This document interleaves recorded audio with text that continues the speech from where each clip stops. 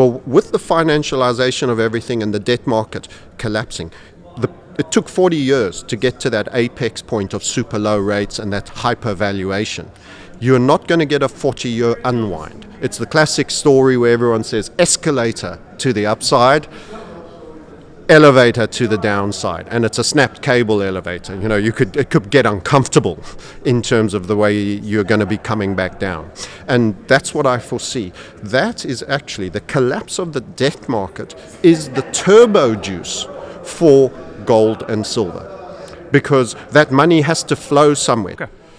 Well, much like you you're German-based and we're around the world-based, but, you know, a big part of our audience is US, and you've got to show up for them, and some of them like to see you in the flesh. So, yeah, that brings us here, and it's hardly a shocking place to come as well. It's great, isn't it? It's horrible, isn't it? Yeah. No, it's a really nice place. It's a bit humid for my taste, but it could be worse. It could be way worse. So first world complaints here. Yeah, right? exactly. Absolutely. No, Francis, really appreciate you making the time. We got lots to talk about, obviously, and you're presenting here as well. What's the topic of your presentation? Well, I'm actually attendee only today in this conference. I came under the radar a little bit, and I left it a tad late. Yeah. No problem. I would have liked to have presented. So broadly, I always look at things macro-technically. So I start there. I love fundamentals. I'm deep in the fundamentals, you know, MBA, CMT, whatever you want to say. And I listen to news and all of that good stuff. But I'm a great believer that the footprints in the sand as a tracker, and you will understand the market sniper analogy and all of this, this is where I come from. You see things first in what people do and not what they say. And that's the footprints in the sand. And how do they express that? Well, big money moves markets, and you see it therefore in the charts. So we look at patterns, we look at volume, we look at interest, and we see various things, and that's how we go about it. An example of that would be gold's done exceptionally well, silver's done exceptionally well, miners are lagging. Some of the charts that I've looked at of those miners that are presented today, still not an increase in volume, still not got the patterns. It's something that's going to come, but I don't feel I have to jump in straight away. I don't want that first 5%. I want the meat, the burger patty of the move. You know, I don't need the bottom bun. I need that burger patty in the middle. And you don't want to leave it too late either. And I have a feeling they're not ready. That would be an example of using a technical validation for how I'm still broadly more in the metals themselves, gold and silver, rather than in the miners. But I do think at some point they come. So that's the thing you're watching for. Perfect. No, but let's take a step back, though. Like, I really want to talk about why we're even in the metals. Yeah. Right? And let's talk about the reasons for that. I think, we got lots to talk about there. Yes. Let's start with the economic situation. Let's start globally, maybe, and then, of course, since we're in the U.S. and it is the main market that moves the markets, we need to talk about U.S. economy health. Like, maybe we'll start there. How strong? How do you feel about it? And it's my favorite topic area. So we are in a debt-based collapse. It is already happening. And this is the key slice that I think I bring a little bit of a unique insight, or there are numbers of us, but many people think that, no, it's all about a pivot and gold will go up on a pivot. And I'm saying to everybody, we've turned. The debt market turned in 2020. There was a blow-off event that coincided with the lockdown, and that was a turning event. A 40-year bull market in the financialization of everything has ended. In other words, as an asset class for people to invest in, it's an absolute no-no for me. Yes, you may get rallies in a collapsing debt market. They're not to be touched because you could suddenly have the huge one and it takes everything away. So it's a bit like, I want to swim upstream. Not a good idea. Swim downstream, go with the flow. So I am either short the TLT, for example, which is an ETF of long-term debt, or I'm square. I'm never going to long it, even if I think it may get a rally. And who's the other side of that trade? Well, with the financialization of everything and the debt market collapsing, it took 40 years to get to that apex point of super low rates and that hypervaluation. You're not going to get a 40-year unwind. It's the classic story where everyone says escalator to the upside, elevator to the downside, and it's a snapped cable elevator. You know, it could get uncomfortable in terms of the way you're going to be coming back down. And that's what I foresee. That is actually the collapse of the debt market is the turbo juice for gold and silver. because that money has to flow somewhere. So we're not nihilistic, everything down, world ends. When money moves, there still flows. It flows out of something into something else. Yeah, I think I might need a definition, maybe the audience as well. Like when you say debt market, like we need to break that down. Like what does that mean? Is that consumer debt? Is that U.S. like government debt? Is it the bond market? So, which is sort of intertwined on all of it. So I'm curious, just a bit of a clarity. Like what do you mean by that? Yeah, and it's very glad that you did that, because it's only a lot later in my career that I started to focus and understand debt markets. And generally, we all start with equities. You know, we understand Coca-Cola, we drink a Coke, and all of this. We have this very relatable experience.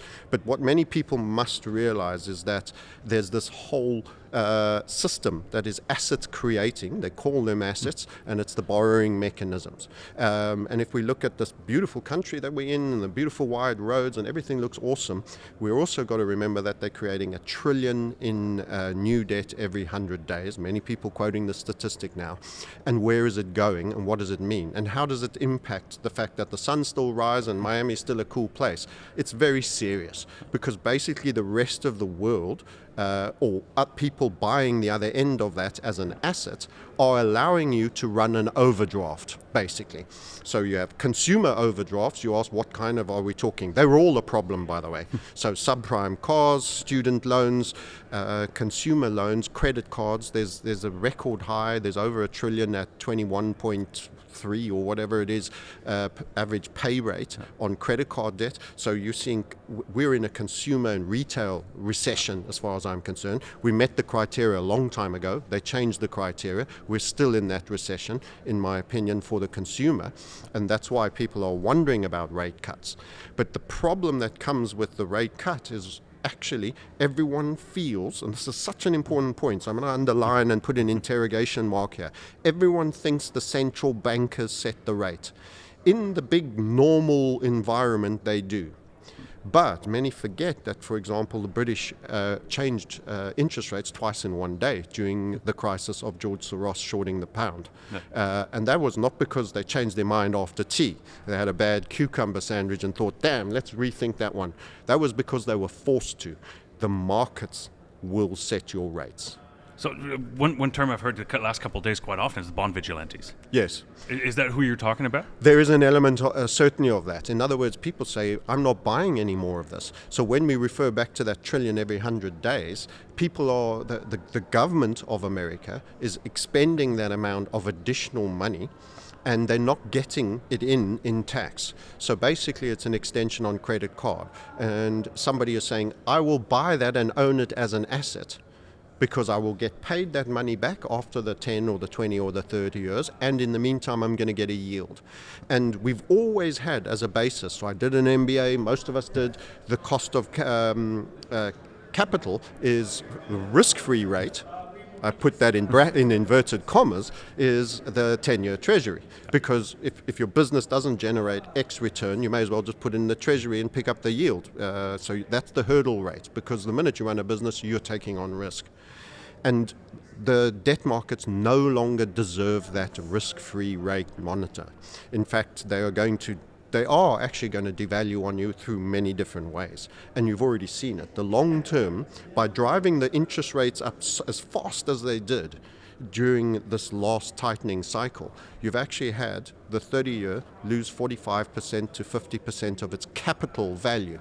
So that means as an investor, and there's all these city bankers, there's pension funds, so now you have to stop being a consumer and just understanding Coke and Toyota and everything you touch, and realize that the government has created this product that other people were prepared to purchase because it was an investment, and it provided income streams so that they could fund their pensions, they could meet other requirements. They were receiving investment capital. You have the Californian Teachers Fund, for example. You have all of these things that are actually big, and they need to park up money that they're being allocated to pay future liabilities.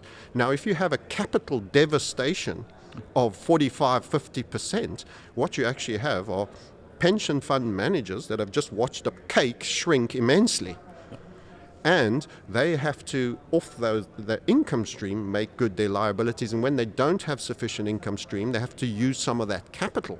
Now, if that capital is just halved because you're sitting with a portfolio of long-term debt, which is what the recent run in the debts from near zero to the current levels has done. So there's incredible leverage. People don't understand there's a great degree of capital implication when you move an interest rate from near zero to 6%.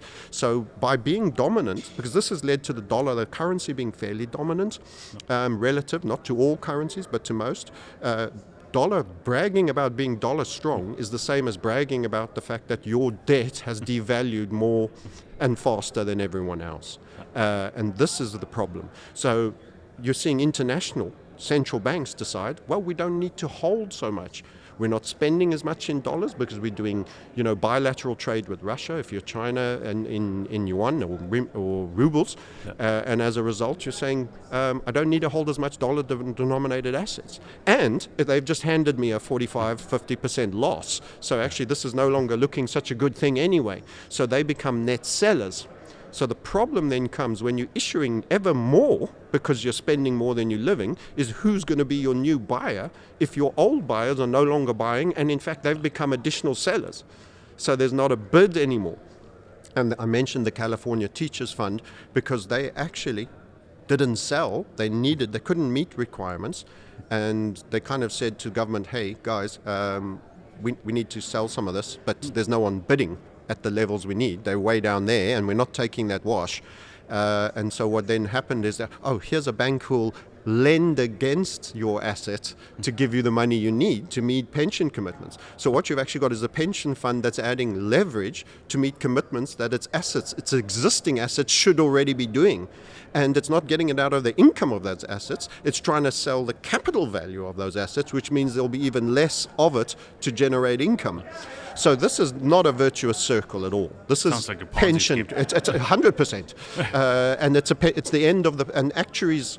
And I have a brother who's an actuary. I started out studying actuarial science. Actuaries have been warning about this cliff. When you add the demographic boom of boomers, net extractors, and the much smaller generations, everything is wrong about this. There is a reset. There's an orchestrated reset coming, and we have begun the unraveling of the debt markets. And that's why, if we were to get a lack of bid in debt markets, the Fed will actually have to have the market take over, and they will force interest rates up because the values go down on rising interest rates. So if there's no one buying it, and the only conclusion you can come to is that the Fed will probably become toxic bank, but instead of toxic bank in a commercial banking environment, it's a nation-state toxic bank that has to be the buyer of last resort of the own money that it's allowing its Treasury Department to create and keep borrowing. So you're ending up, the one who's spending is actually circling it around the corner back to the Fed, and they're going to have to be the buyer. Like, I'm always looking at, okay, in case this happens, let's assume the Fed comes into the debt market and starts buying it all. Because they say, well, we have to, right? And just add it to their balance sheet. What is the end game? You mentioned the word reset, right? Yeah. And then I'm going to, I always go back to Japan. Like, maybe I'm mentally limited because it's always the same thing I come back to. Because I see it, they're sitting at 260% debt to GDP ratio, and they're the biggest holder of Japanese debt, for example. They just keep buying their own debt, right? Yeah. Is that something the U.S. could do as well, just live on forever? Just maybe devalue the dollar? And, like, the U.S. has the advantage or disadvantage at that point where they're the reserve currency, right? So is that... Is that a scenario? It's like, I think we've discussed that before. Yeah. It's like, and I keep coming back to it because I see, because we're always talking doom and gloom. We're always looking for the reset, the big bang, like the crash. Like, but what if we just kick the can down the road? Maybe we sacrifice the U.S. dollar. Maybe the BRICS come out with a new currency in 24 months. Maybe it's partially gold-backed. Who knows? And then the U.S. dollar goes the way of the Japanese yen. It's completely irrelevant in world in world currency systems, and it's getting replaced by the unit or whatever you want to call it. Yeah. Right. Is that something you see? Because then the whole crash scenario sort of just, it's a very good question, and right? There are a lot of similarities, but there are also some differences. So in Japan, the Bank of Japan and the Japanese people are the primary holders of their nation's debt. They do not rely on international buying. Can I jump in real quick? Because I've had a discussion with a friend the other day about who's going to call the U.S. debt. And then I sort of looked it up, like who actually owns the U.S. debt. And 80% roughly is domestically held. Really? I'm surprised by that. So I looked it up. You like taught me 20%. something. Like, Yeah. so it was like, I thought it was interesting. Okay, so that makes sense. Like, Japan owns, Japan is actually the biggest debt holder. I think $1.1 trillion. China has like 770 something. I knew the billion. Fed had overtaken China, who used to be the biggest, Yeah. but I didn't know that it was 80%, because that's vast. But domestically, that also means like municipal municipal debt and all. It's like the municipalities holding debt and things. So it's private institutions, but it's all like domestically based. Yeah. Right. It's not like just the U.S. Like one institution holds it. It's domestically based. But is the U.S. going to call it on themselves? Right. Even as the American people, are the American people going to call bankrupt the government? If that makes sense, right? Yes, it does. But remember, prices are marked to market. It's a bit like the gold price. A lot of the gold is not moving at all and hasn't, and it's only at the margin that the people are determining the price. If you have if you have that other 20%, let's go with your stats, and it's China, And Japan. I hope they're correct, by the way. Yes, it'll also be Belgium and Cayman Islands. These slightly suspicious entities that sound like proxies, maybe under some form of control. So it wouldn't shock me to find out that the Federal Reserve has bio of last resort proxies that are internationalized and could maybe be in that 80% or may still be part of the 20%. But there is certainly a point where everybody loses faith. And if you look, if we change the topic for a slight shift to the side, if you look at the buying power of the dollar and you're seeing the hyper-stagflation we're in, what you're actually getting is the consumer getting crushed. He's battling. His tax take is going to reduce, so the income is getting more. You're getting into an almost parabola state of issuance. And then you're seeing, it looks like buyer intent, not incompetence. Funds being driven to Ukraine, Israel for proxy wars and all forms of political goals that are not financially astute. What that points to me is that it's going to be a parabolic issuance, because as you crush your consumers, your tax take goes down. And even if it's 100% American, municipalities aren't going to be able to pay because they're not getting enough yield and the valuations are collapsing. So when you have wholesale bankruptcies at the municipal level, at the corporate level, at the pensions level, at the teachers' pension fund, the militaries, the war vets, all of these going bust, what's going to happen? You can't keep issuing more currency. And if you do, what ends up happening is you have a currency devaluation. You did also bring up the Japan part, so while you grab your next question, let me just mention. I actually got some stats. So I quickly went on ChatGPT and looked it up. So U.S. debt ownership percentages. Foreign governments and investors, 33%. U.S. government entities, including the Fed and Social Security trusts, 28%. Domestic investors, private investors, pension funds, insurance companies, mutual funds, 25%. State and local governments is 7%, and then other holders is 7%. So it's sort of... So are those institutions all American, though, that you mentioned? Because we've got 33% foreign. So 33% foreign and 25% domestic investors, including pension funds, private investors, insurance companies. So it sounds all US based. I can do a bit more digging, but there's a quick query here. Sounds like 67%, 33%. Something like that. Yeah. So the 80 sounded really high, but even the 67 is high. So your point is still good. We can quibble about the numbers. The interesting thing about how the whole currency and debt system is working, and I'm going to try to give you a visualization for your audience to take, is you've got this geyser that's expanding, that's going to burst and blow up, hot water tank, and you've got two taps to release pressure. And one is the currency tap and one is the debt value tap. And at the moment, America is staying relatively strong in the currency compared to the other hot tanks that are also set to blow up. That are also dealing with the same problem. So we've got a leper colony where, to enter the leper colony, you've had to kiss the chief leper. And we've all pursued policies of financial non-sound money. So you've got all of these ready-to-blow tanks, and that people are managing releasing the pressure so that they don't blow on their watch. And the Japanese elected to preserve the value of their debt and are not allowing the interest rates to climb very high. Any form of rate climb, particularly when you've gone it super low, is you go from 0.1 to 0.2. It's actually a doubling in rates.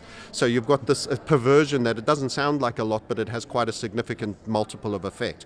They're only marginally allowing rates to go up, while if you compare it to the US did a substantial move in rates. What happened? US debt collapsed more than Japanese debt. Japan's debt is being managed. It's called yield control.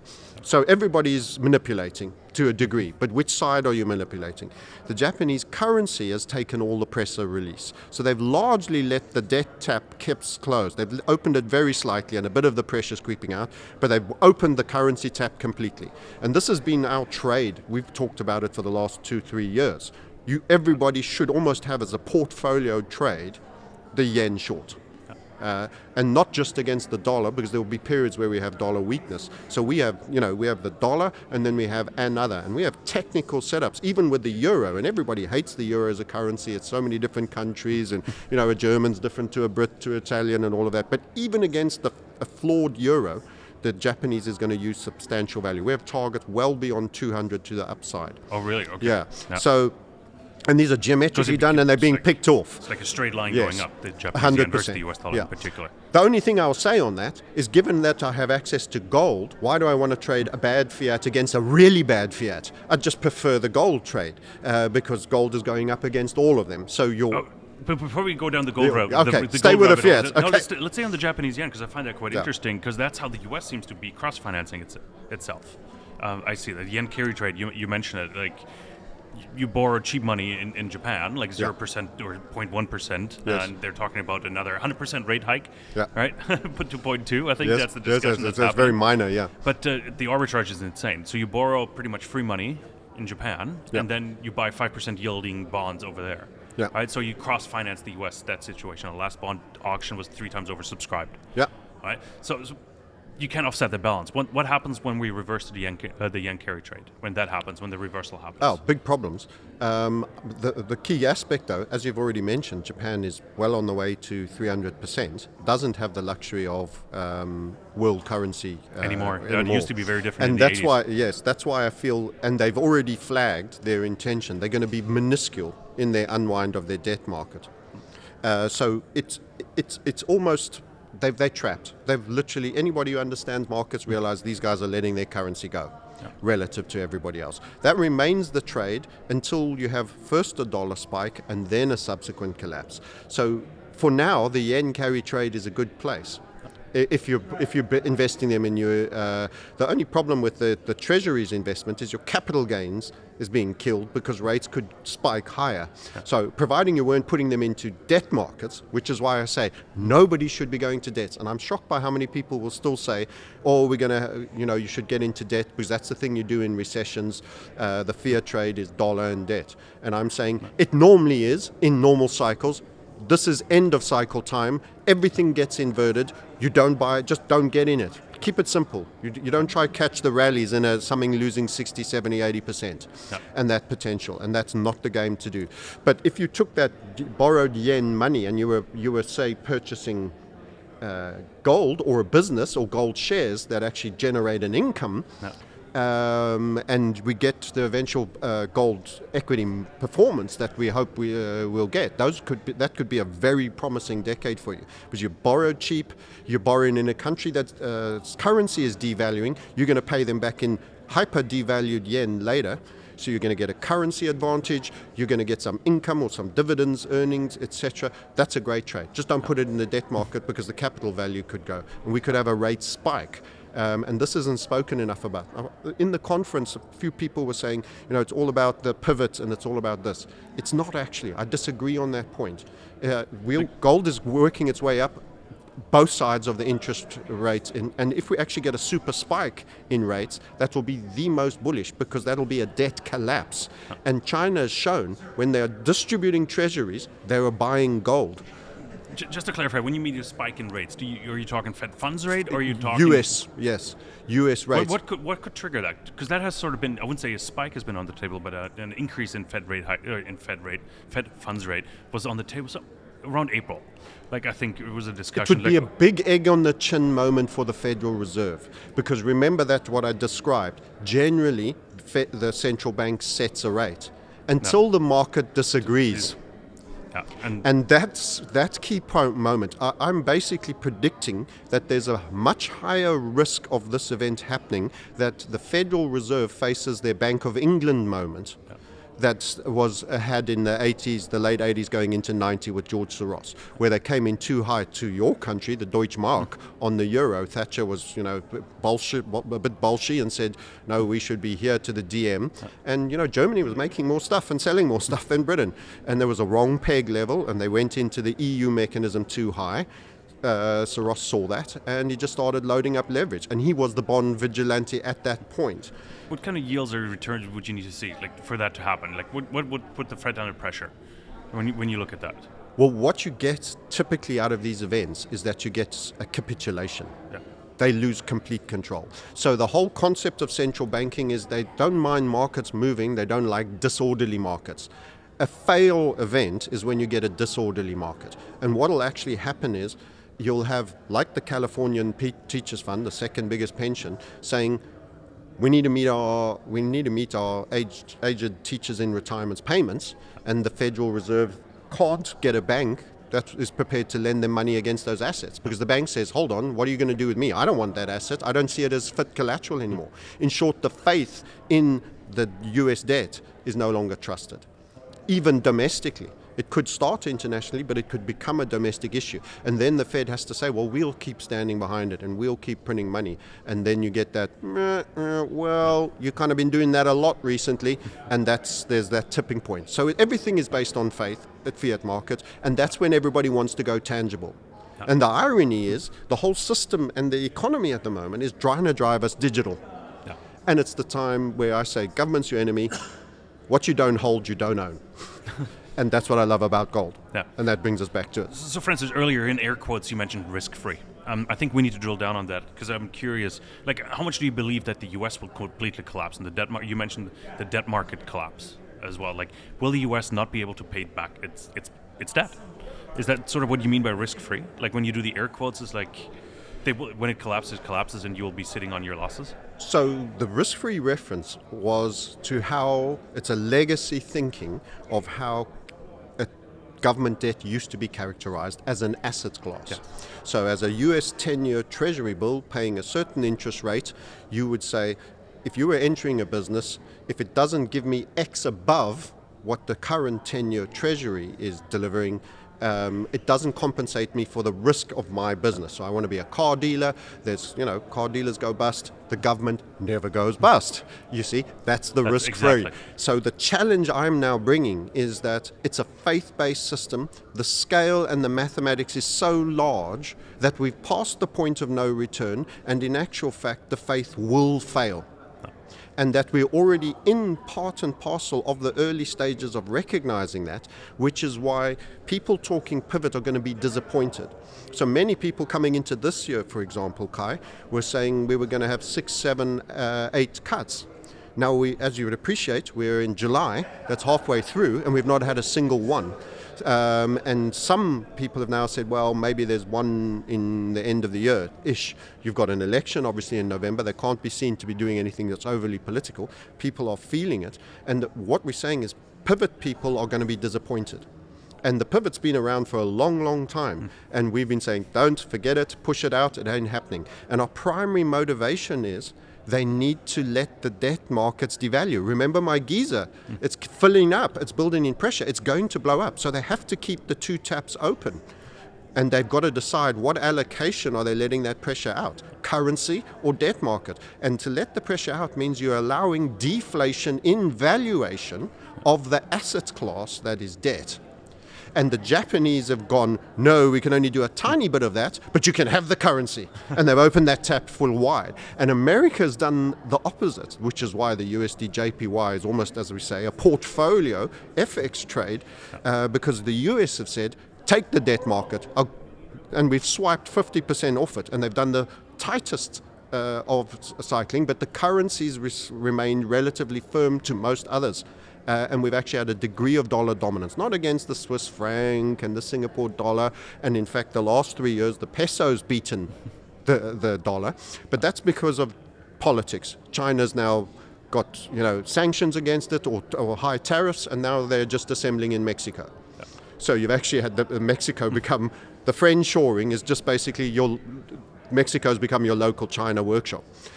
So that's an anomaly that I don't expect will last forever. But so the notion that dollar is all conquering is not quite correct, but it's certainly been in the more dominant currencies area. So there's two extremes, and that's why I love that you brought Japan into it, because there's two different situations. But in actual fact, in outright percentage terms, you'll probably find the US is more indebted because they've got unfunded liabilities that are not baked in. The last time I heard, I think it was 17 or 18, Chicago professors had that at about 600% of GDP. So welfare, Medicaid, all of these elements were ridiculously high. So actual fact, the biggest indebted Ponzi scheme that relies on the international market also to support is going to lose the international market because they're going to see it and is then going to have to do it all domestically. And I think the central bank becomes the toxic bank. But only now it's no longer a banking crisis, it's now the top god, which is the controllers of the bank, and the Fed becomes toxic bank. And do you see any scenario where the US would actually sacrifice the US dollar? I think it gets enforced. Likely? I think it gets enforced on you. That's the great problem.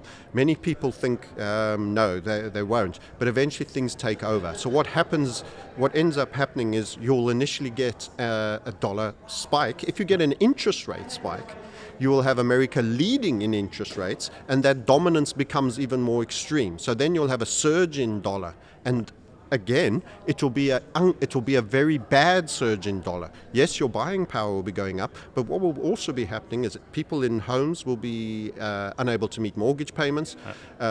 Anybody with any form of variable rate exposure will be out. Job losses will occur. Then people have to sell their homes. New people will be offered terrible mortgage rates, so they won't buy it for the same rate. And that's where you get the hyper-financialized asset classes having to contract violently.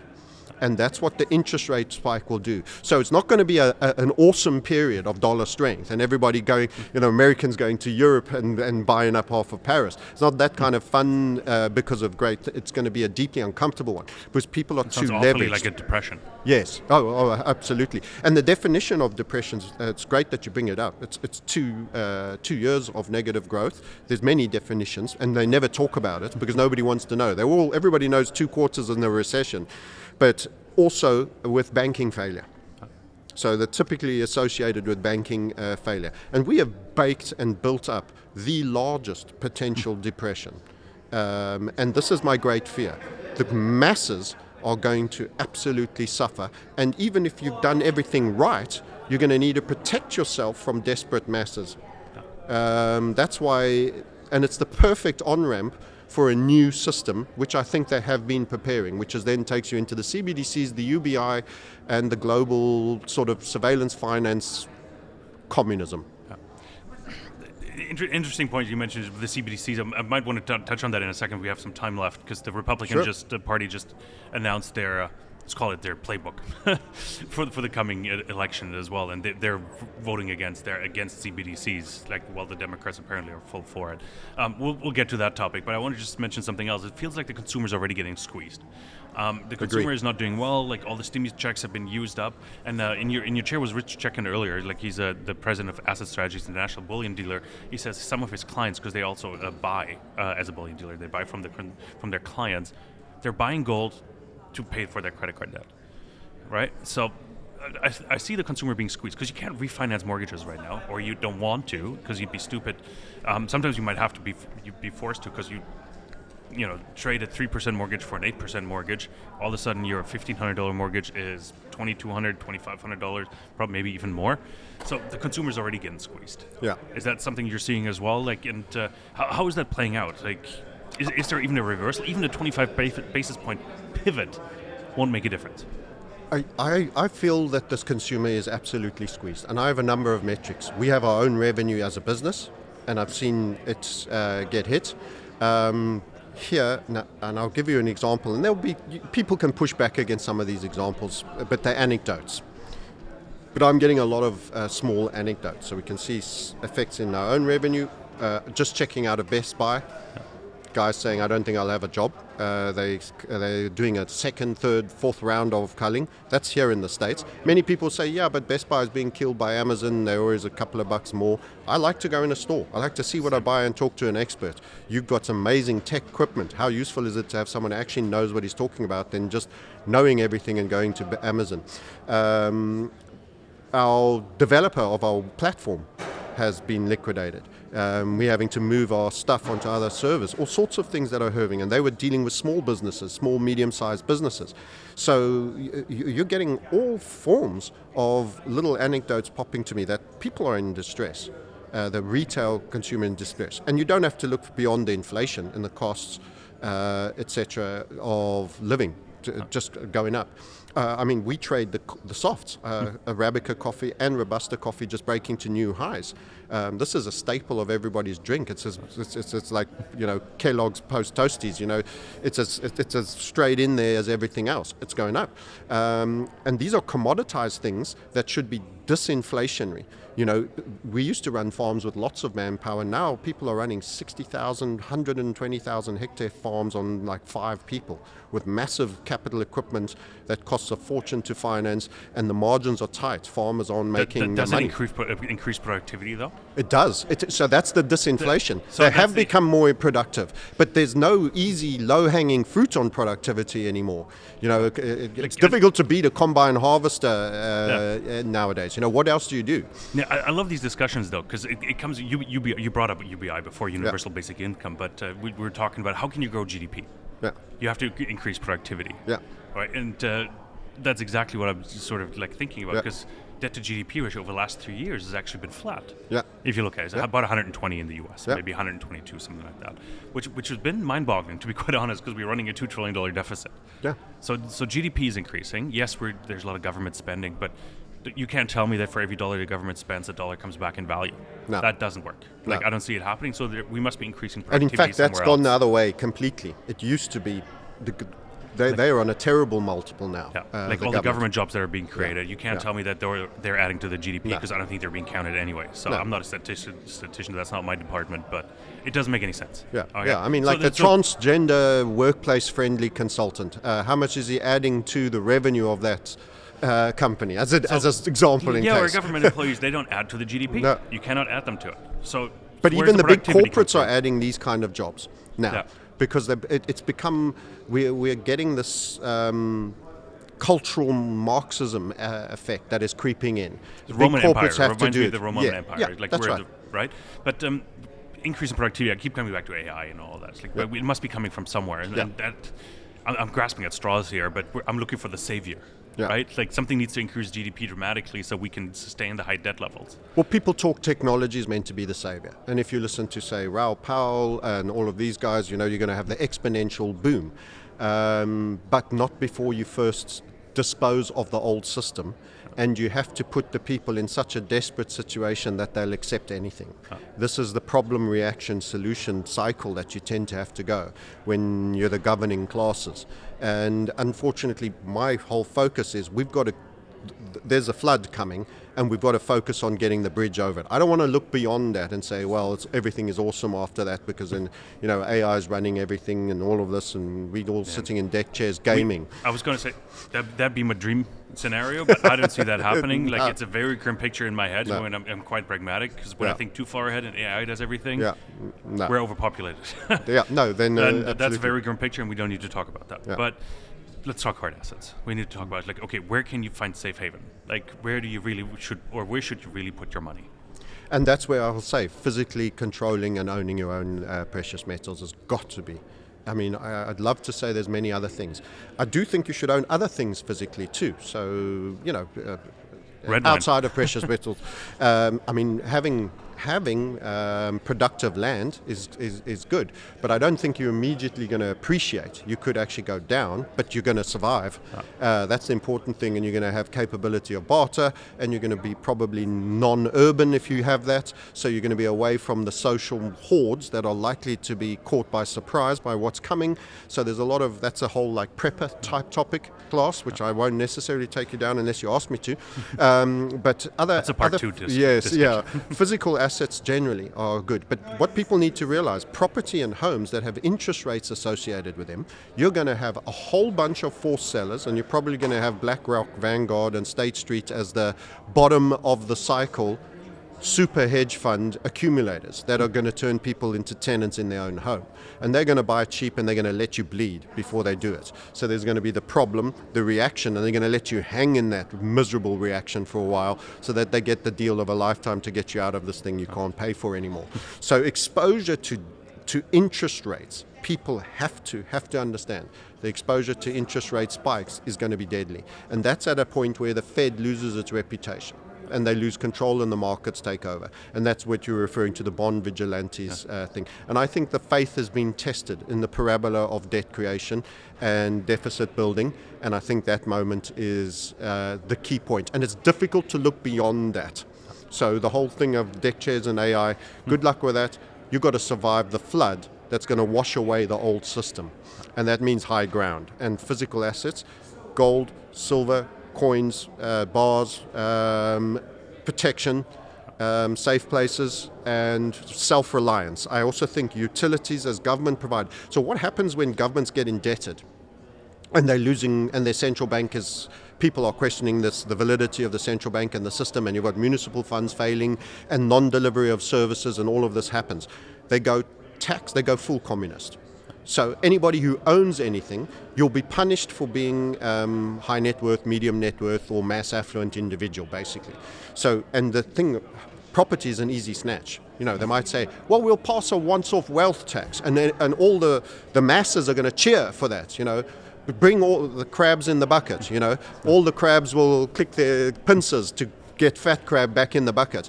So you will potentially have these rather funny notions, once-off wealth taxes and a property annual levy for those that are fortunate to have homes, and they're going to make taxation very, very high. That's how you make it cheap for the likes of the hedge fund ruling class, megacorp, BlackRocks to acquire. And they'll then have a separate license that will be quasi-governmental, and there'll be a home lord or slumlord of choice, and then we'll all be renting back our stuff from them. And I fear that. You know, I fear that. That is an asset stripping. It's a realistic scenario. It's one of the many scenarios that could potentially happen, quite honestly. So the way you prevent that is pay off your mortgages and probably don't buy more than you need property. It's a bit weird because I've actually been accumulating. So I need to sell my 20 Airbnbs out of mortgage finance? That's right. You definitely. It's better to have 20 properties in different locales outside of the West, which has been my playbook. So I've actually gone having a few in the BRICS nations, because what they're doing is they're sort of night and daying two halves of the planet. We are actually getting sunsetted on the West, and we might be getting sunrise. The old communist states are becoming pragmatic and sounding more sensible politically, and the old capitalistic nations are sounding more communist. So we're actually getting the sunset, and it also follows the traveling of the gold as well, the sensible, where the golden rule is he who holds the gold makes the rules, and we're seeing that going across. So there's a migration. So have alternatives, and that's weird because it's kind of like, no, having a home in Georgia in Eastern Europe, or Cape Town in South Africa, or something in Panama, Latin America, Bali, Indonesia, actually makes better sense investable-wise and sustainability-wise than maybe doubling up with the Airbnbs here in Miami might. And it's difficult to envisage because everybody's grooving, the sun comes up, it's still a good place, but the governments will become radicalized. Yeah, and they'll also put essential services at some point. Yeah. Like infrastructure investments, the potholes aren't going to get fixed, and you'll see 100%. deteriorating. You can see a mass decay in living standards. Maintenance doesn't get done. And it's helped. I kind of lived through this with the South African experience. You know, we had a government that was probably not qualified, didn't expend on maintenance, and then you saw grid down.